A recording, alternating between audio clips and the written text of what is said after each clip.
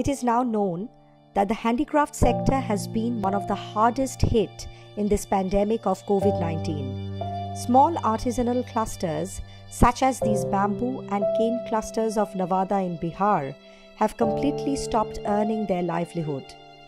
The crisis caused by this pandemic has restricted their transactions with the local and national communities, resulting in sudden and unprecedented disruption of business.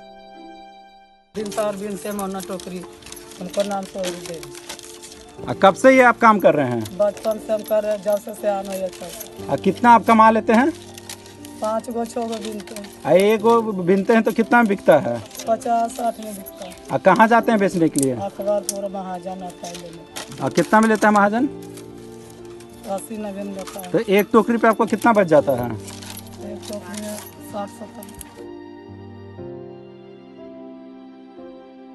These artisans have limited interactions with the local government, leading to their lack of awareness and information about the various state-level grants and schemes that are available for them.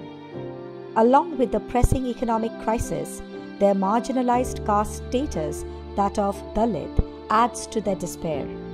With Grameen India's unconditional cash support initiative in Bihar and Maharashtra, we are also helping such marginalized and severely vulnerable artisanal clusters revive their livelihoods.